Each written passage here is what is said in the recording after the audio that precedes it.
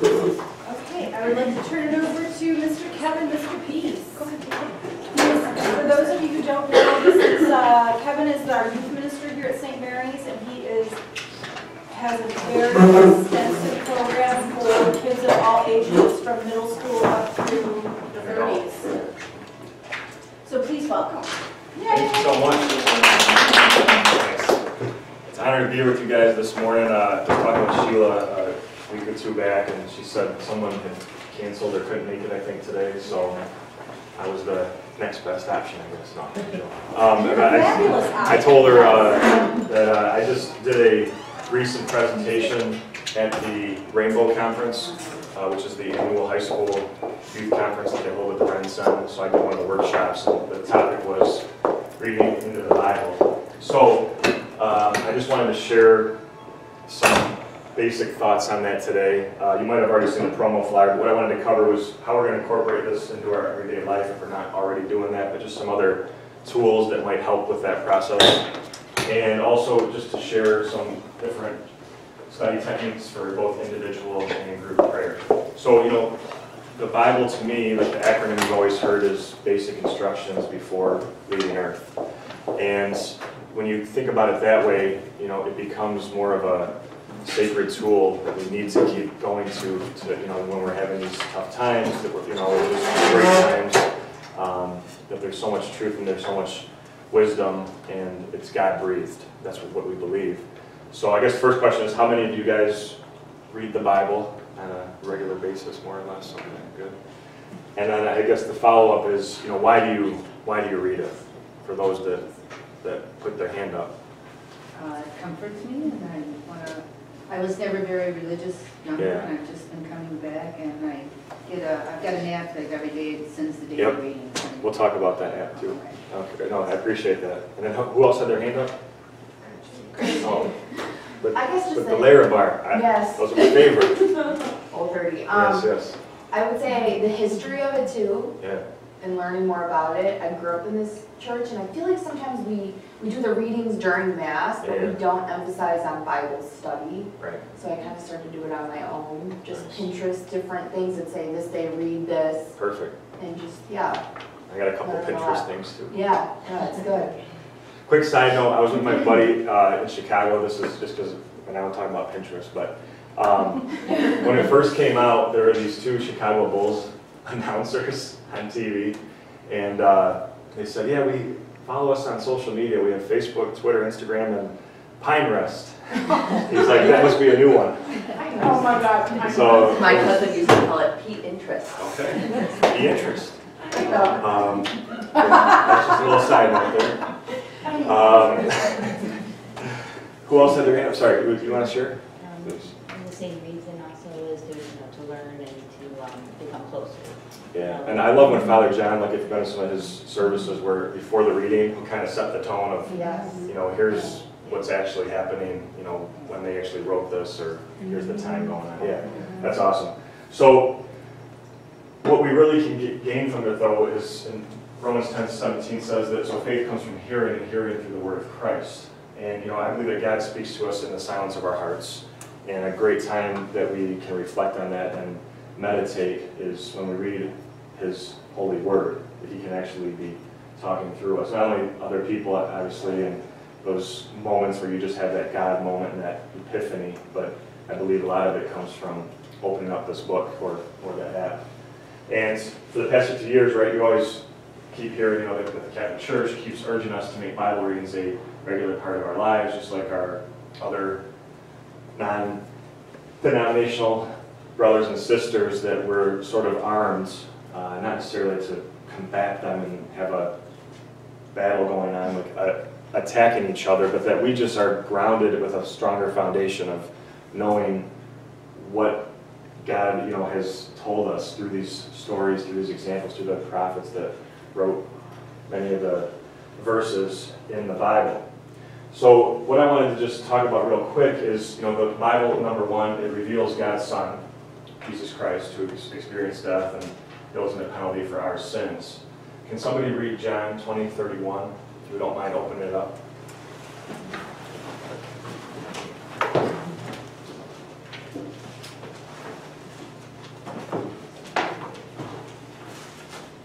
my moments to take a quick coffee break. Coffee in Christ, that's how I do it. John 20:31.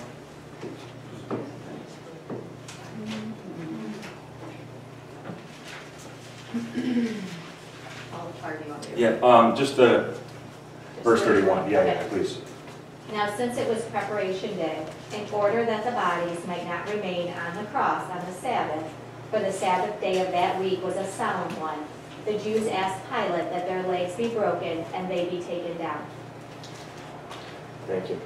And I mean, you guys all know what John 3:16 says, for God gave his only son, that we might have life. And just knowing that life comes through reading and gives us more life, that it's just more incentive for us to come to know the truth and to read this. The Bible is inspired by God and is without error. Can somebody read 2 Timothy chapter 3, 16 and 17? 2 Timothy. Yes, You where is said that? John 20:31. Oh, did you read the wrong one? I don't know if because this is not a Catholic Bible, this is a Christian Bible, right? Yeah, that might have been, okay. I'm like, is mine wrong? Which one did you read? You might just read it. Where's John 20:31? Where are you looking? Where's yours, John? I have something different that only serves. Yeah. Where's 31 at? Oh, it's over there. John 20, 31. Oh, Yeah. so I read the wrong. Oh, okay. Yes. That's okay. All right, no worries. I was Sorry. I thought it was a little more vivid than I remember. Sorry, I saw it at the top But of the these page. are written that you may, Yes. and I didn't realize it started at the bottom. Okay. Yeah. 20 here, it starts at the bottom. Gotcha. Sorry. No, you're fine, no worries. Page 20 and I So, didn't- Sheila, why don't you read that one? but these are written that you may come to believe that Jesus is the Messiah, the Son of God, and that through his belief, this belief, you may have life in his name. Okay. More or less saying the same thing, but that one's a little bit more graphic. That we have more life through reading scripture. That's perfect. Now, 2 Timothy, though, that the Bible is inspired by God without error. So 2 Timothy chapter 3, 16 and 17.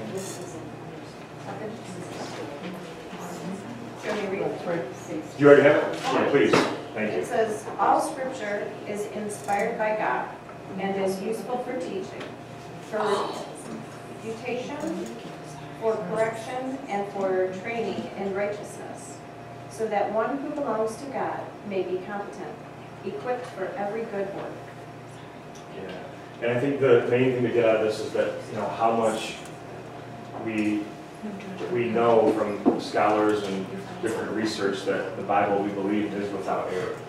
And there's been so many different years and years and years of honing it down into what it is now, that we believe that it is the truth and inspired by God. The Bible changes lives. Hebrews chapter 4, verse 12. Someone look that one.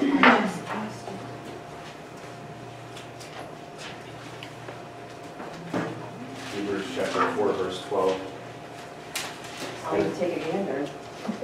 You got it. Yeah, please. The word of God is alive and active. Mhm. Yeah. Sounds right. Sharper than any double-edged sword. It cuts all the way through to where the soul and spirit meet, to where joints and marrow come together. It judges the desires and thoughts of the heart. Beautiful. Cuts right to the soul core, right? And, quick side note, how does God make tea? He brews it. The Bible also delivers God's truth in ways that we can understand. Can somebody read Colossians 3:16? Colossians 3:16. That it delivers truth in ways that we can comprehend. I won't make you guys look up too many more verses. No, this is good for me. Chapter 3, verse 16.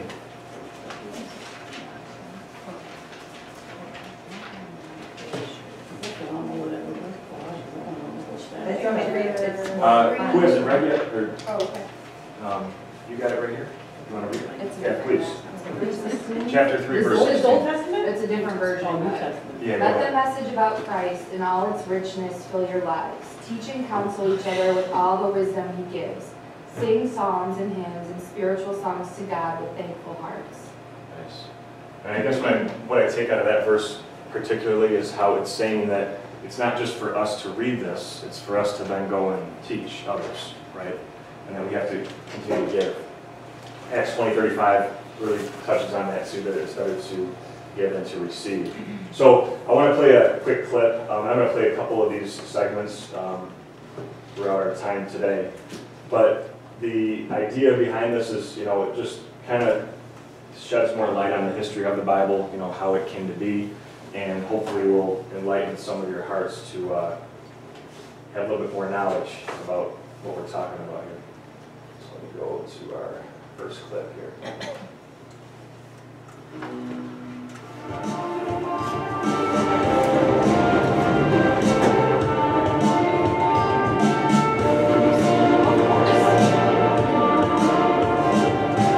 Some of the best-selling books of all time include the Hunger Games trilogy, which has sold over 50 million copies, The Lion, the Witch, and the Wardrobe at 85 million sold, and the Lord of the Rings trilogy, which has sold over 150 million copies. But more than 4 billion copies of the Bible have been distributed. Every year, over 100 million copies are sold or given away. It's been translated into more languages than any other piece of literature. The YouVersion Bible app has been downloaded over 250 million times and supports over 1,000 languages. The Bible is the best-selling book of the year, every year. It's the most popular book of all time. For many people, the Bible is their most precious possession. And the Bible is so powerful that some dictators and governments have even outlawed it. People risk fines, imprisonment, and severe punishment just to smuggle it into certain countries. Some have even risked their lives to share its message with others. I heard the story of Miriam and Marziah, who risked their lives to share their faith in their home country. They would walk for miles, house to house, every night, and they put New Testament Bibles in people's mailboxes. After 3 years and 20,000 Bibles being delivered, they were found out and arrested. Miriam remembers the day that Marziah was arrested, and the police came to the door with her. Suddenly I heard the sound of her with a few others behind the door. Well, I saw her standing there with 3 guards. And I was so shocked when they ransacked everywhere and they took both of us with all our belongings, like Bibles, Jesus movies, into the security police. We had long hours of interrogation. I believe it was in the first day that he threatened us to physical torture. In that dark cell in the basement, we just hugged each other. We said goodbye because we thought it was our last day on earth, and we were so scared. I remember the only thing that we could do in that dark cell in those moments was just praying for each other. We spent almost 9 months in prison, and 14 days we were separated. We were staying in solitary confinement. And I can say during those 9 months, we had almost about 10 trials, 10 courts. And in each court, the judges and our interrogators would threaten us to execution by hanging. And they wanted to put pressure on us to deny our faith in Jesus. We didn't have Bible with us, but we learned how to live with the verses of Bible, and every day we were praying and asking God to give us this power to live those verses and to show Him through those through our behaviors to prisoners. It was almost at the 9 months that we heard that we had many supports from different parts of the world, and because of all these supports, the government had to release us, unlike their desires. I remember it was 2 years ago, we were in Australia and we were invited to a church. After our speech, a couple came up on the stage, and they were both of them, they were crying, and they started to share their stories. They said that the wife found one of those Bibles that we put in their mailboxes, and they found the Bible, and the whole family came to Christ just by reading that New Testament that we put in their mailboxes.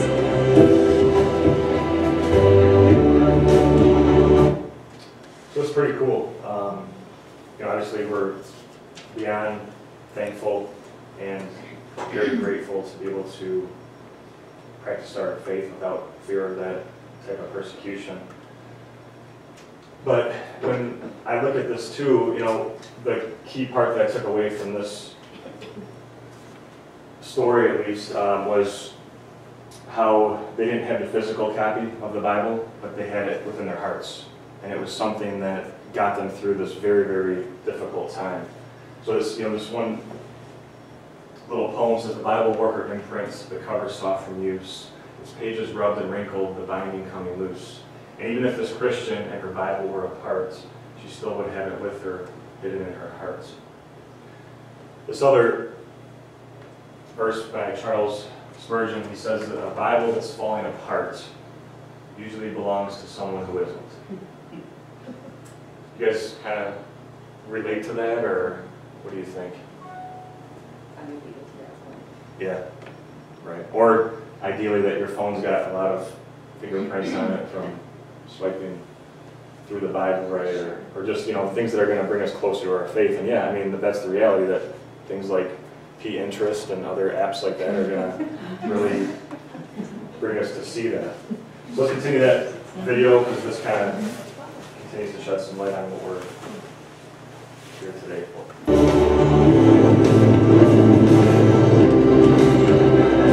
So, what is the Bible? The Bible is a book, or more accurately, it's a collection of books. The word Bible comes from a Latin word biblia, which means books, or library of books. It's divided into two main sections, the Old Testament and the New Testament.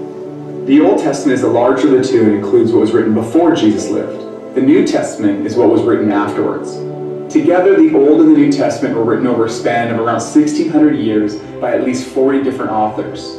Kings, scholars, tax collectors, philosophers, fishermen, poets, statesmen, historians, teachers, prophets, and doctors. They wrote different types of literature, like history, poetry, prophecy, and letters.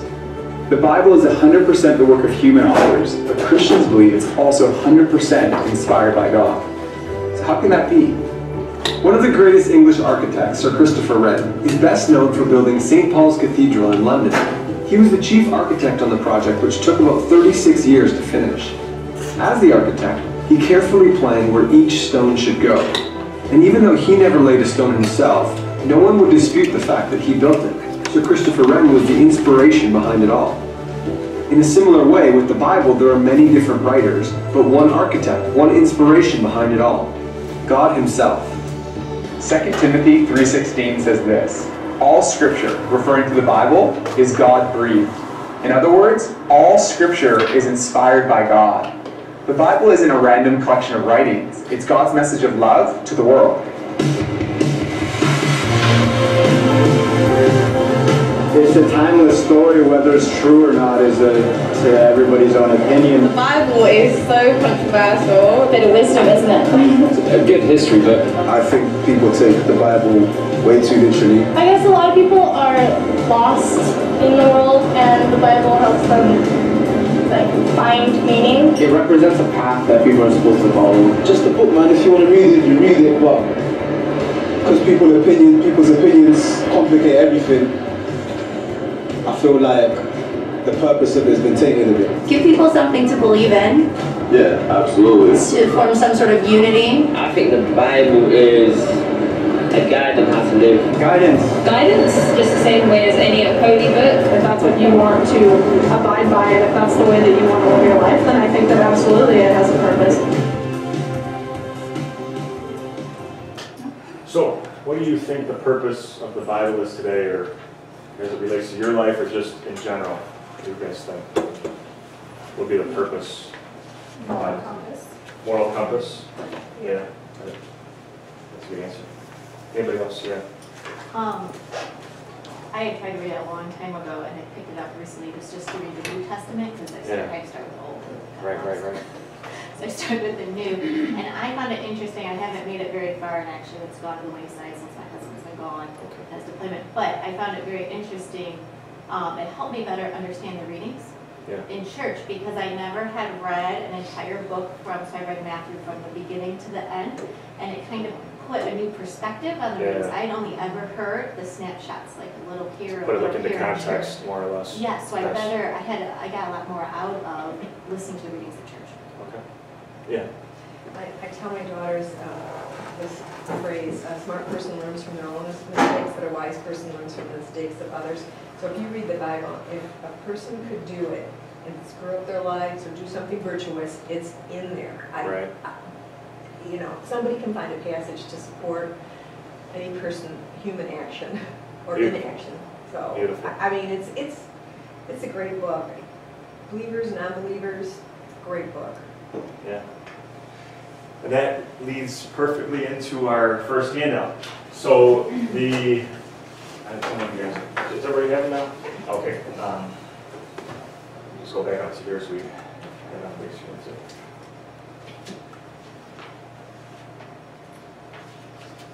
So I thought this was a good tool. I don't know if you guys have already seen this before, but you say that says. So there's a lot of things that we can relate to, whether it's, you know, that I'm too tired or nobody loves me, I'm not smart enough, I can't go on, I can't manage. And for some people, these are 24/7 types of feelings. Some of the people, it's different stages of our lives, right?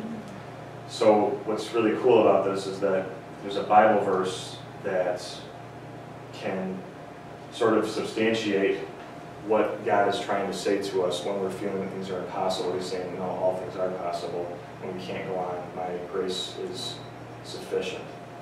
So could somebody read Hebrews 13:5? The one where it says, I feel alone, but I will never leave you. I think that's a huge one. So many times we feel alone, that we have to go alone. We never have to. And our Savior can help carry His cross. So what it says about us is we need help too. We need others and we need Him. Hebrews 13:5. It's an Old Testament or Should be. It's new. Should be Okay.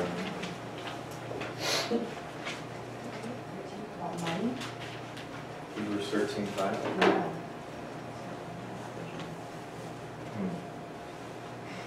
No, it's okay. Yeah, you can still read that. Don't love money, be satisfied with what you have, for God has said, I will never fail you, I will never abandon you. Any other line that kind of speaks to someone here, or? Oh yeah, go ahead. Proverbs 31. Which one is this, or just in general? In general, Oh, okay, I wanted okay, off sure. the list, I'm sorry. No, you're fine, but what's that say to you? That is the one where if you're having a hard day as a mom, where it talks about the most valuable wife in person. She is clothed with strength and dignity. She laughs without fear of the future. When she speaks, her words are wise, and she gives instructions with kindness. Just the whole thing. It's very good. Sometimes I think we can be sharp with our Proverbs tongue. 31, you said? Yeah. So put a note down here when It's a good one. I feel stressed out as a mom. Yes. God says it's okay. Proverbs 31. Any other lines though from this one, or just in general, that kind of speak to anybody here, or have spoken to you in the past?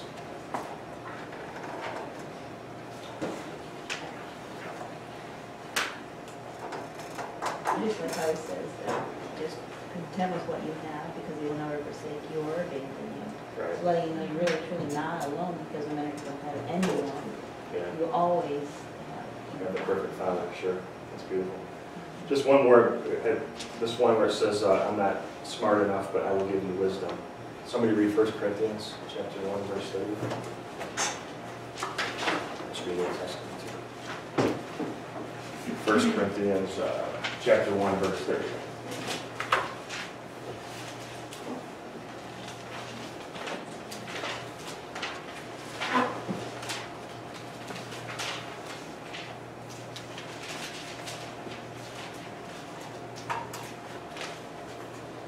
You have it, sure, thanks, Chris. It is due to Him that you are in Christ Jesus, who became for us wisdom from God, as well as righteousness, sanctification, and redemption. Is that the right one? Yeah.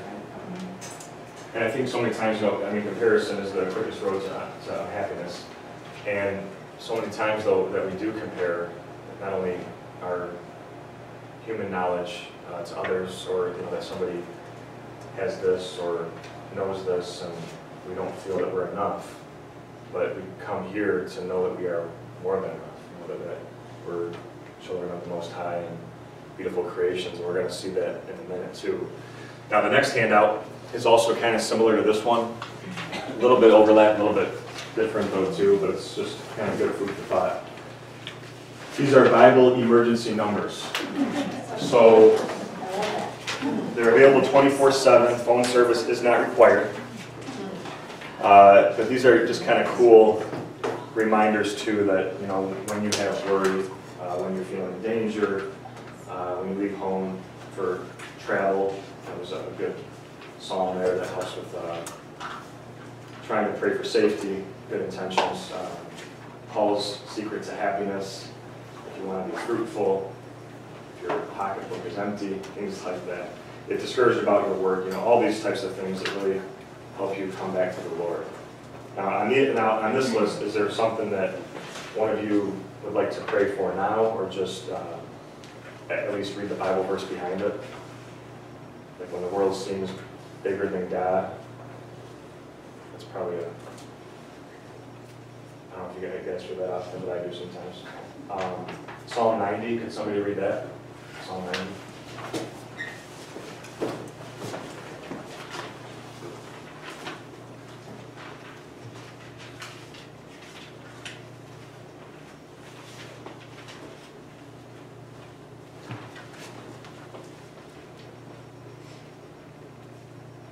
Do you have it? Could you read it, if you don't mind? Psalm 90? Yeah, please. Lord, you have been our refuge through all generations. Before the mountains were born, the earth and the world brought forth. From eternity to eternity, you are God. 1,000 years in your eyes are merely a yesterday. But humans should return to dust, saying, return, you mortals. Before a watch passes in the night, you have brought them to their end. They disappear like sleep at dawn. They are like grass that dies. It sprouts green in the morning. By evening, it is dry and withered. Keep going. Oh, that's great, that's great. I mean, sometimes these storms in our life have to happen, right, in order for like the rainbows to appear and for new life to spring up. It kind of touches on that in that psalm, but I think coming back to what you said earlier about the Bible comforting you, I just feel like you take a couple seconds and you're feeling like this and you go to the Word, and whether you read it out loud or just meditate on it, it just kind of brings you like a sense of relief, even for a split second. And I think that's the point of this, right? That we're trying to sometimes calm ourselves back down and, you know, know that there's a bigger picture out there, right? That we are so small in this grand picture, but we're also a very important, intricate part of this picture too. So let's continue with that video. We'll keep talking about that.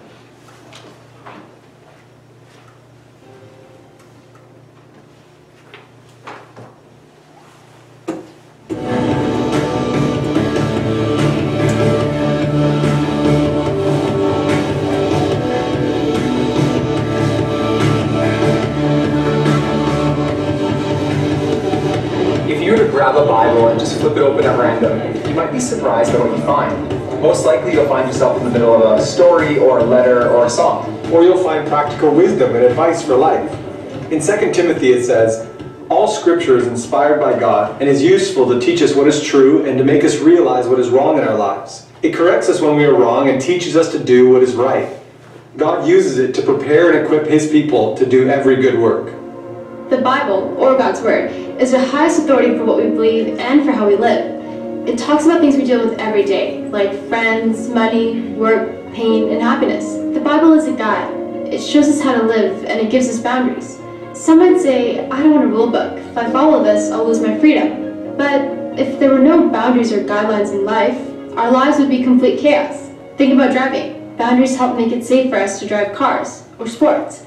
Sports without rules would be terrible. Canoda's really got to get back on track here after bogeying the 14th. It looks like he's ready to make a shot. A smart move. Another smart move by Canoda. We can find true freedom in our lives when we're in God's will. God doesn't say things like don't murder because He wants to ruin our fun. He says it because He loves us. Jesus summed up all of God's instructions like this. He said, love God and love others. If you've ever tried reading the Bible before, you've probably come across some pretty confusing parts that raise a lot of questions. And if you find it challenging at times, don't give up. Keep on reading. The more you read, believing it's God's Word, the more life it will give you, and the more you'll begin to understand the confusing parts. Yeah, that's what I've found after reading the Bible over the years. So many of the questions I've had have been answered. Now, I still have lots of questions, but it's a journey. The more I read, the more I understand. Jesus is the key to understanding the whole Bible. We interpret scripture through the lens of Jesus. Luke's gospel describes an encounter Jesus had with two of his friends. It was just after his resurrection, and they were walking to a city called Emmaus. As they walked on a road just like this, he began to talk them through the Old Testament. Beginning with Genesis and working his way through, he showed them all the different ways that the scriptures were speaking about himself. It's like the entire Bible is one big arrow pointing us to Jesus. And that's the number one thing that God wants to show us, himself. Jesus is the supreme revelation of God. We see more and more of what God is like as we look at Jesus. The Bible is a huge part of our day-to-day relationship with God. God has spoken, and God still speaks to us today. In some ways, God's word is like a letter from God. When I get a letter from someone I love, like my wife Melissa, I treasure it, I hold on to it. And it's the same with the Bible. It's special because through it, we hear God's voice.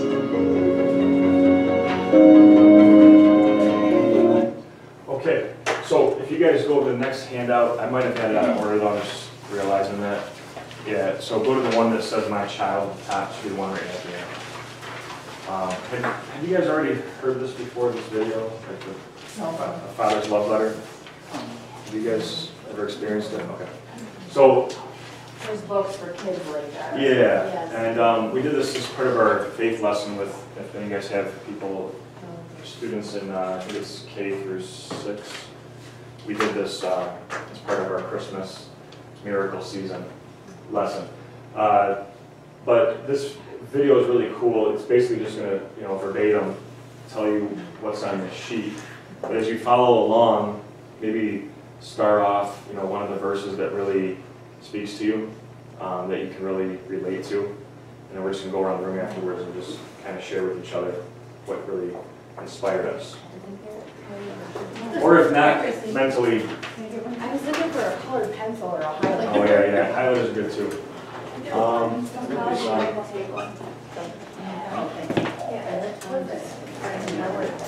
because I have mine all highlighted up too. That's a good idea. I always have a purple pen in my purse. I usually have crayons and. Good. And afterwards, I can send all this electronically if you want it. Great. Okay. Was she just grabbing a? Oh, okay. There's markers too. A highlighter. So yeah, this is basically God speaking to us, but through Bible verses. So this entire letter is verses from the Bible that'll hopefully speak to you. Want me to wait or just go ahead and play, you think? Okay, we'll go with it. I mean, I'll just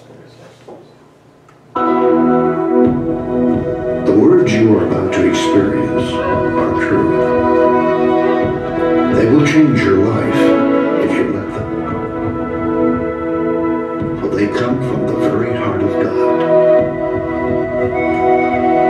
He loves you, and He is the Father you have been looking for all your life. This is His love letter to you.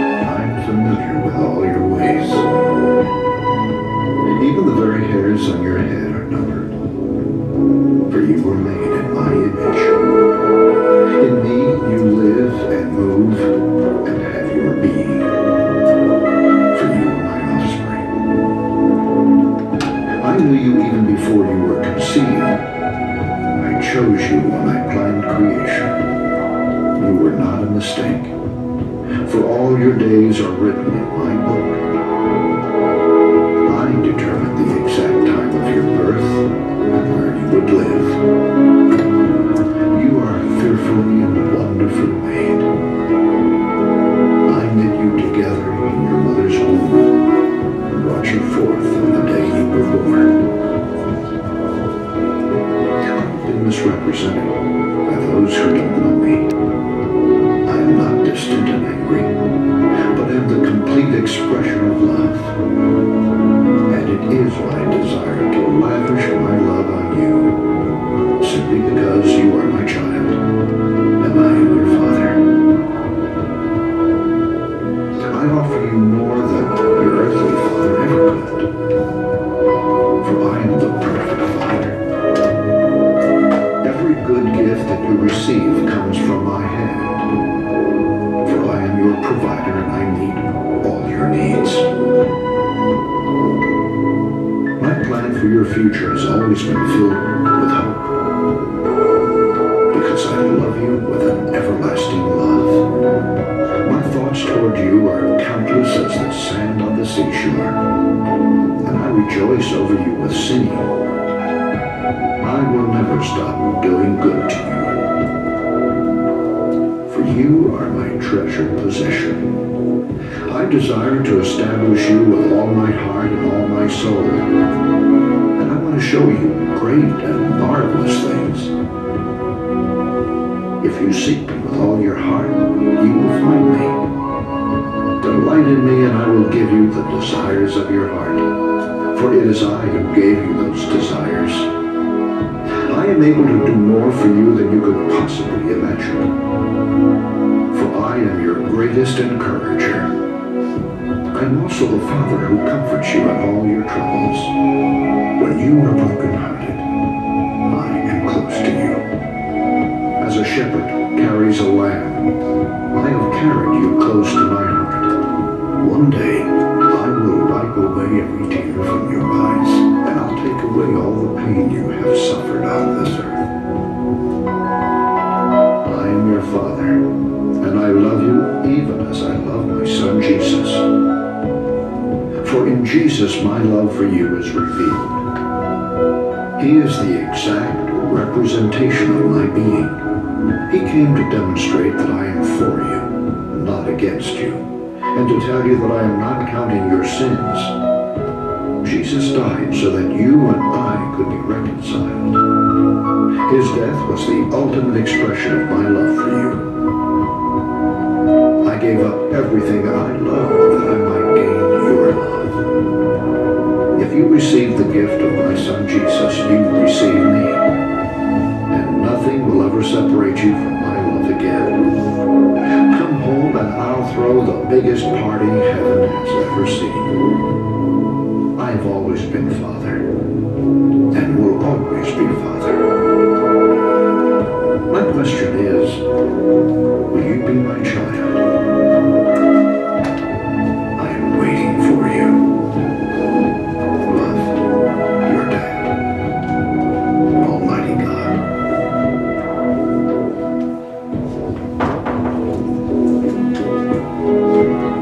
Nice. So, what struck a heart chord, or which part really spoke to some of you guys? Yeah.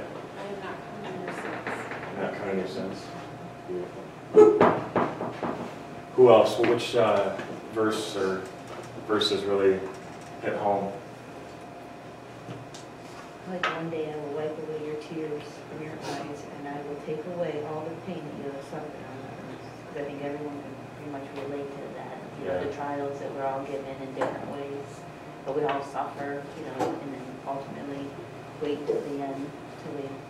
I love that picture of him, Jesus. That's like probably my favorite picture of him crying on the world, and just like his heart's aching, you know, for us, and just reaching out. That other picture too, with like there's like thousands of people staring at the cross. It's kind of a vision of heaven too, maybe of everybody there, in paradise.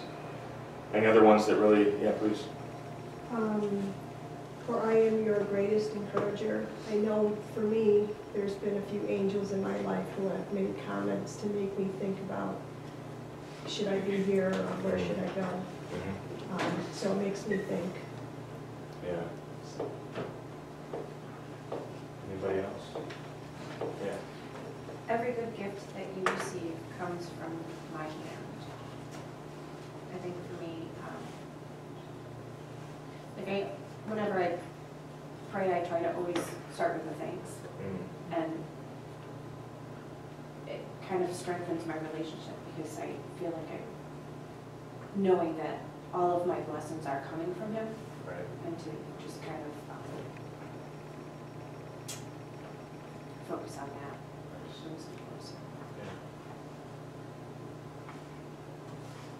So what the students shared with me, the one about the hair was pretty important to them, that he knows all the hairs in their head. And I asked a kindergartner, I said, do you know all the hairs in your head? He said, yeah, I do.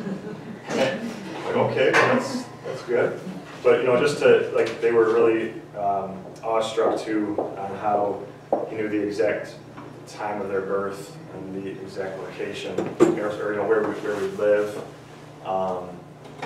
The other one that they really liked was like how he knows when we're going to sit and when we're going to stand.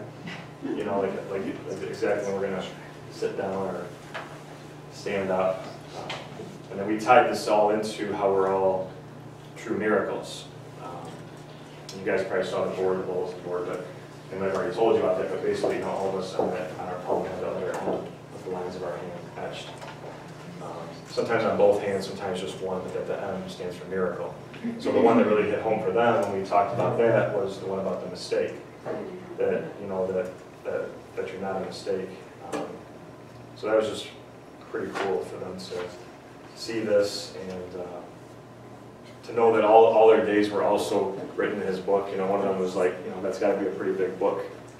And the sands on the seashore, like they've all been to a beach, but they can't imagine that, you know, his love for us is more than all the sands on the seashore, which is quite a bit of sin.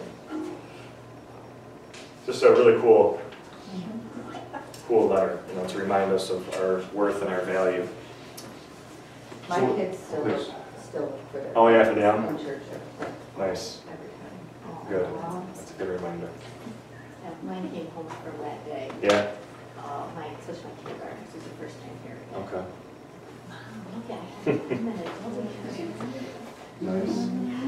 That's right on it. Yeah, Brady said something. Yeah, Isaiah 49:16, it says, you know, I've engraved you with all of my hands. And that's the proof. Okay, one more clip from the other video, and then we got a couple more slides, and I want to just do a quick reflection with you guys too on Alexia, the being more or less. Go from there. Okay, here are a few practical tips to help you read the Bible. Our first tip is get a Bible. You may want to ask the host of your alpha to help you find one. You can also find Bibles online or as an app too. We love the YouVersion Bible app. Okay, the second tip is for you to find a time and place that works for you. For example, if you're a morning person, then you can take 10 minutes in the morning, maybe make some breakfast, and then read a couple of verses. Yeah, or you can listen to the Bible on your way to work or school. Tip number 3. When you read the Bible, don't flip a coin. Reading a random verse here and there will likely leave you confused and maybe a bit lost. It's best to read it one book at a time. Yeah, but don't feel like you need to start with the first page of Genesis. We recommend starting with one of the Gospels, like Mark or John. And to help you get started, we built a few reading plans. Just search Alpha Youth in the YouVersion app. Okay, tip number 4. Genre matters. It's important to know what kind of book you're reading. Some books are poetry, others history, while some are letters. Knowing what kind of book you're reading will help you understand how to read it. Tip number 5. Ask lots of questions. When you read your Bible, ask questions about what you're reading to help you understand the context, like who was it written to and what was happening in their world. Yeah, and then you can ask questions like, what does it mean for us today? And what does it teach us about who God is? Tip number 6. Pray. One of my friends had written on the edge of her Bible, pray before opening. This meant that every time she went to read her Bible, she was reminded to talk to God about it. Okay, our final tip. Tip number 7 is to talk to people. You know, reading the Bible isn't something we should only do alone. Talk about what you're reading with friends, and don't be afraid to ask questions. And those are our 7 tips.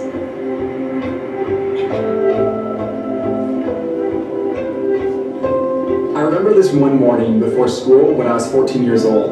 I was sitting on the floor of my bedroom reading the Bible, and I had just started the book of Jeremiah, and some of the words in the very first chapter, they really stood out to me. This is what it says.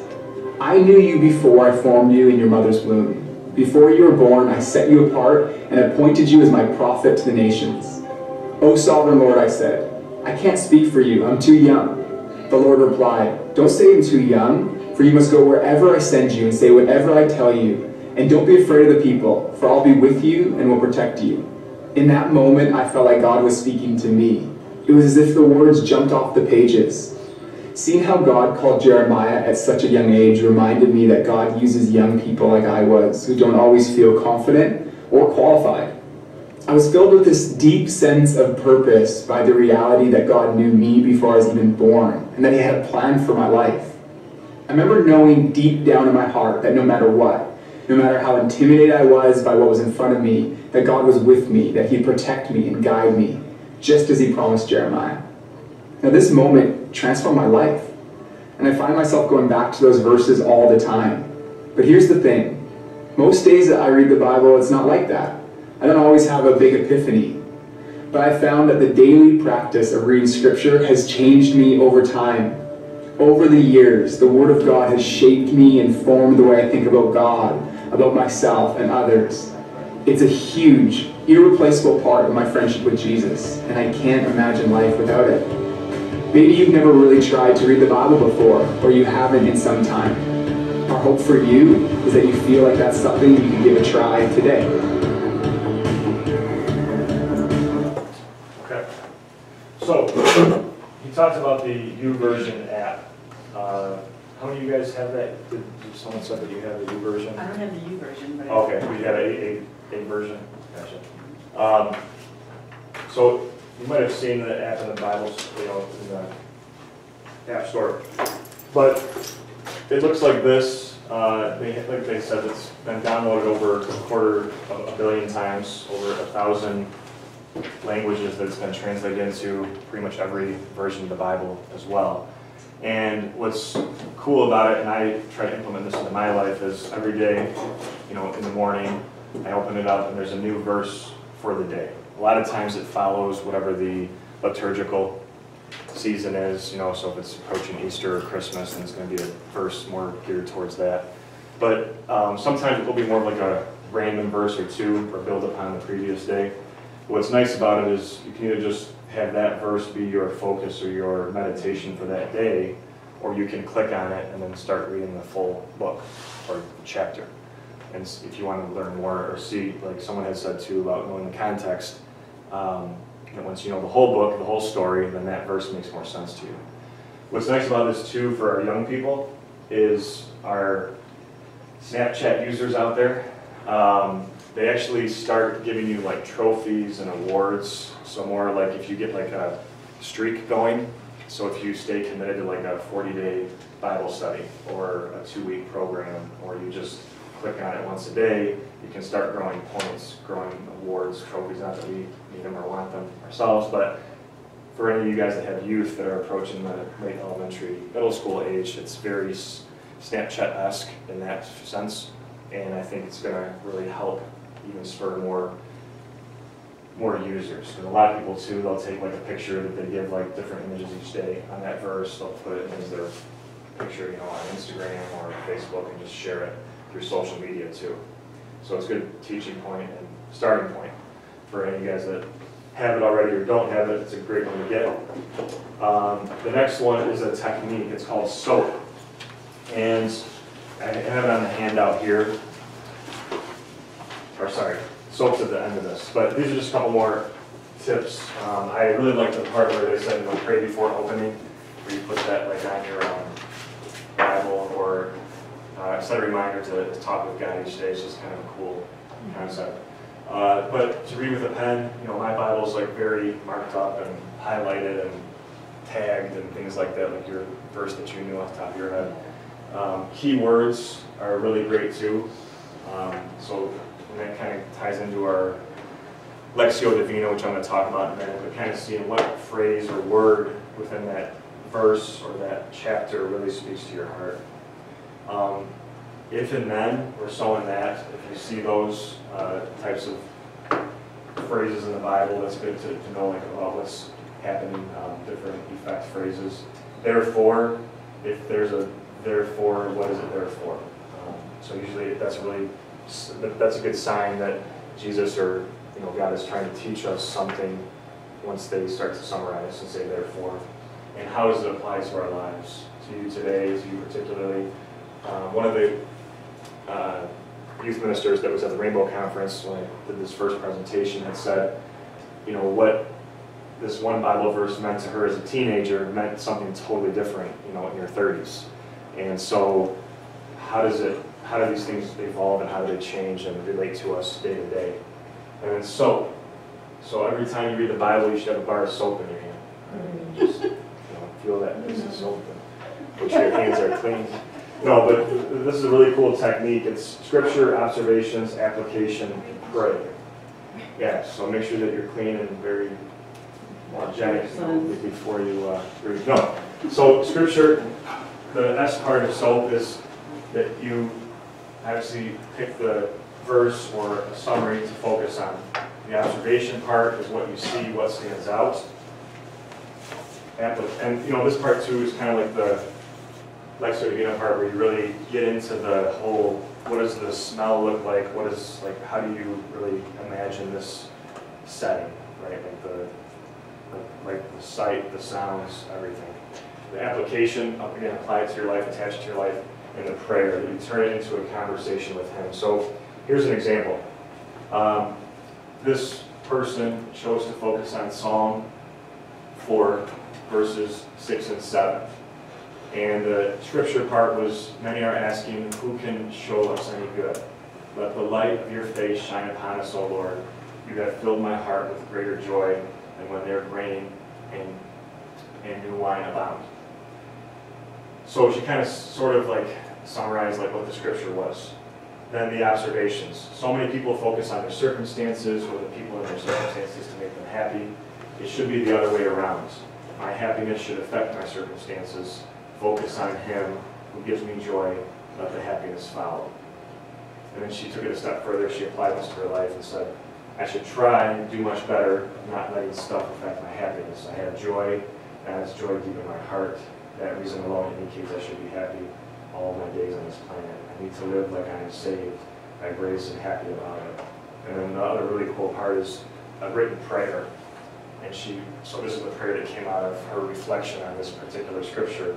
Thank you, Father, for the reminder of my complete joy in you. Remind me daily to live this life as if I am glad to have it no matter the task I face. In Jesus' most precious name. Amen. So that's the SOAP method. And it's a kind of cool reminder that as you're reading something, you know, the scripture, application, prayer. And you guys that saw the recent March email that I sent kind of ties into this story. This is by Diane Stark. In this chapter, she talked about her daughter that had a crush on a boy. And she asked her to place his name in 1 Corinthians 13:6, 13:4-6, technically 4-8. But so she did, and she replaced the word love with Sean. And as she did that, she started reading, you know, Sean is patient and kind. Sean is not envy or boast. Sean is not arrogant or rude. Sean is not insist on his own way. Sean is not irritable or resentful, etc., etc. And as she did that, she kind of rethought her interest in him. Not saying that this has to happen with your children or encouraging them to do this exercise, but it's even a better exercise for us is to just take a second and replace, you know, our name. Yeah, down here, 1 Corinthians 13, 4-8. And I can send this PowerPoint to you guys too. But you put your first name, like your name, in front of each line, and you kind of do a little mini reflection on where am I at, the evaluation of, you know, where am I meeting God's expectations, where am I falling short. And it could just be an individual, as a parent, as a wife, as a friend. You can put yourself in different hats. But I think that's a really important part to remember is, you know, teaching us about balance, but also the need for us to, especially like during Lent and the seasons where we're, you know, Advent, trying to kind of really reflect on where we're at as Christians and as members of the Catholic Church. Where are we surpassing? Where are we needing to improve?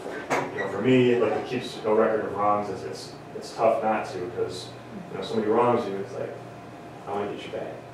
maybe not right away, but eventually, where you just know the words that are going to get under someone's skin. And, you know, that's a you know, just a big one for me too.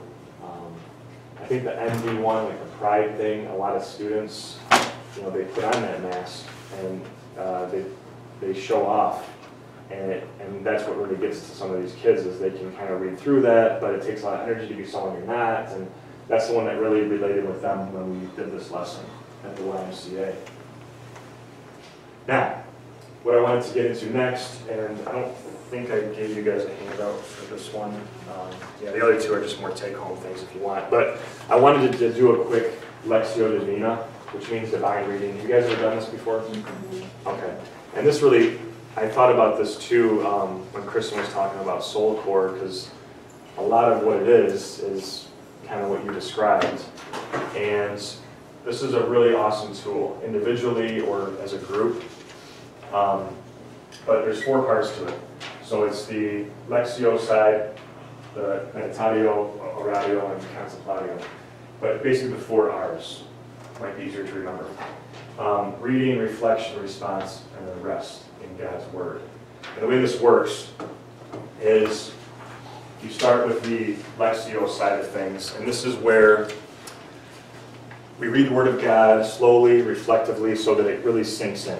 And this could be any passage of Scripture, but they have, if you Google this, you know, great Lectio Divina verses, I mean, you'll just get laundry list of like the top ones. I have a PDF that I can send as well, and it's probably the top 50 that I've come across, and I can send that to you guys too. But you really try to let it sink in. That's the first stage. The second stage of reflection is where we think about the text that we have chosen and we ruminate upon it. And ruminate means chew, where we chew on it. You know, you just chew it up, you know, like a good beer. You just want to chew it. You know, you want to really let it really soak in, right? But yeah, so we really try to take from it what God wants to give us. We really start to really reflect on it. Third stage, Oratio, response, is where we leave our thinking aside and simply let our hearts speak to God. Probably the hardest part of this is where we just let go and let God. And that's not easy because we have an agenda, or we have something to do right after we get done with this. And how do we be present enough to let God just speak to us? Fourth stage, Contemplatio, which is where we rest. So we let go not only of our own ideas, plans, meditations, but also our thoughts, everything. We just rest in the Word of God. And we listen at the deepest level of our being.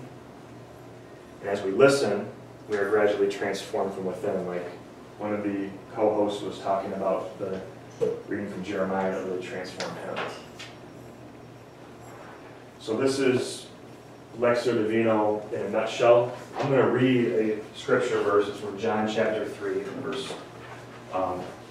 verses 22 to 24. And this is all about more of Jesus, less of me. That's the main theme of this particular scripture passage. And what I want you guys to just keep in mind, for a proper Lectio Divina, they recommend 3 times. We probably won't have time to go through it 3 times, but even once, and you really patiently go through it, you can really let it start to really soak in. And this is an important point, because when I did this with the high schoolers at Rainbow, one of the girls, she's like, I think he's saying joy, I think he's saying peace, I'm not sure which word is really speaking to me, and we only did it once, and so that was a huge point to say, then read it again, you know, do this, and then by a 3rd time you should have that clarity. That's the idea behind doing it 3 times. But so we're going to read this, and then you're going to reflect on it. You're going to respond in quiet prayer. If you want to jot something down, you can. And then just rest in God's invitation for you. So, in Jerusalem, Jesus teaches Nicodemus, and this is from soulshepherding.org. But what's nice about this is they give you a little background of like the history. before you start reading the passage. So in Jerusalem, Jesus teaches Nicodemus that the kingdom of God is a spiritual reality that you have to be born from above to see. Then he goes to the Jordan River where his disciples baptize people. Some spectators try to draw Jesus and John the Baptist into a competition over who can baptize the most followers. But instead, John promotes Jesus and Jesus withdraws from that area. Jesus and his disciples went out into the Judean countryside where he spent some time with them and baptized. Now John also was baptizing at Anan near Salim because there was plenty of water, and people were constantly coming to be baptized. This was before John was put in prison. An argument developed between some of John's disciples and a certain Jew over the matter of ceremonial washing. They came to John and said to him, "Rabbi, that man who was with you on the other side of the Jordan, the one who you testified about, well, he is baptizing and everyone is going to him." To this John replied, "A man can receive only what is given him from heaven. You yourselves can testify that I said, I am not the Christ, but am sent ahead of him. The bride belongs to the bridegroom. The friend who attends the bridegroom waits and listens for him and is full of joy when he hears the bridegroom's voice. That joy is mine and is now complete. He must become greater, I must become less. For the one whom God has sent speaks the word of God, for God gives the Spirit without limit. The Father loves the Son and has placed everything in his hands. Whoever believes in the Son has eternal life, but whoever rejects the Son will not see life, for God's wrath remains on him." The Pharisees heard that Jesus was gaining and baptizing more disciples than John, although in fact it was not Jesus who baptized, but his disciples. When the Lord learned of this, he left Judea and went back once more to Galilee. So, what is one word or phrase that the Holy Spirit impresses on you? What was one word that really spoke to you from that reading? Or phrase? What do you think?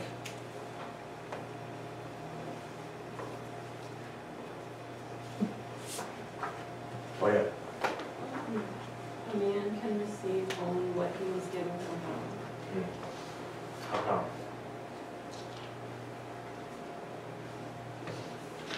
I mean, it might just speak to you. Why was that?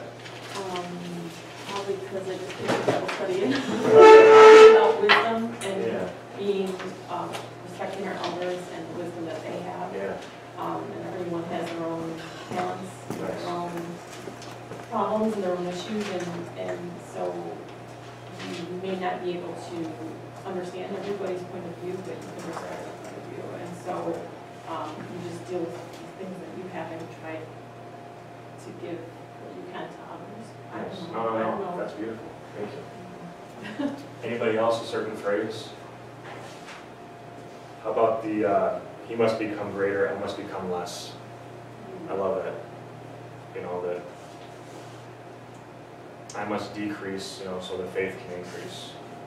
That's hard to do. The ego, the edging God out, it's hard to let that happen.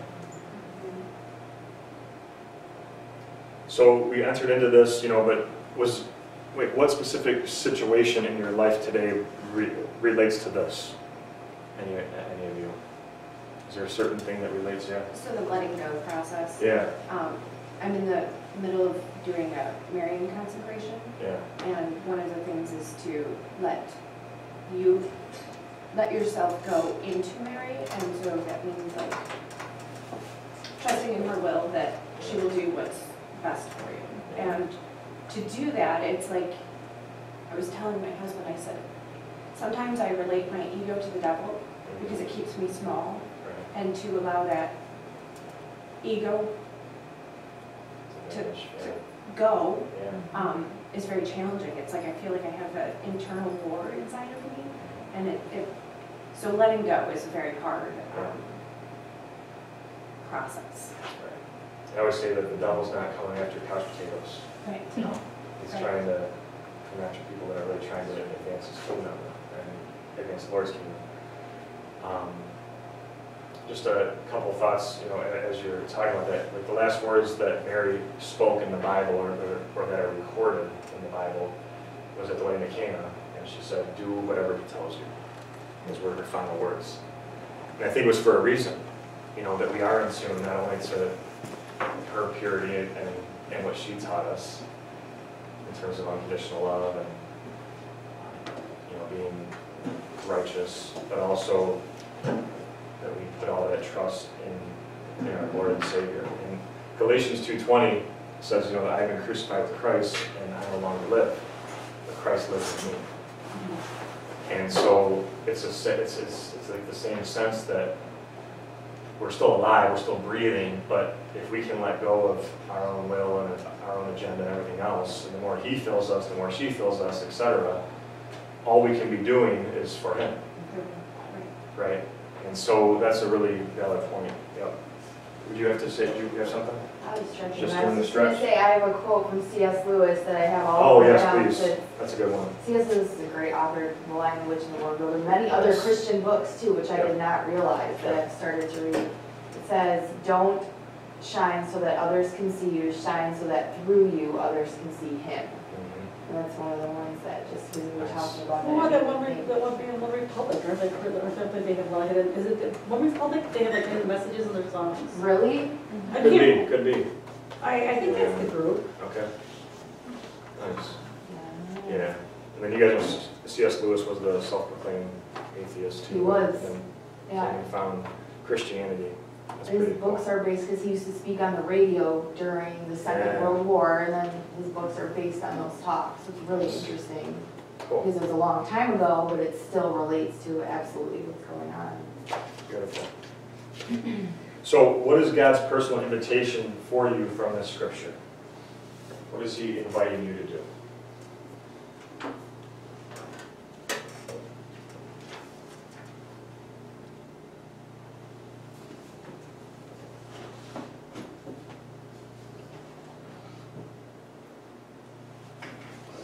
Maybe just to humble ourselves, right?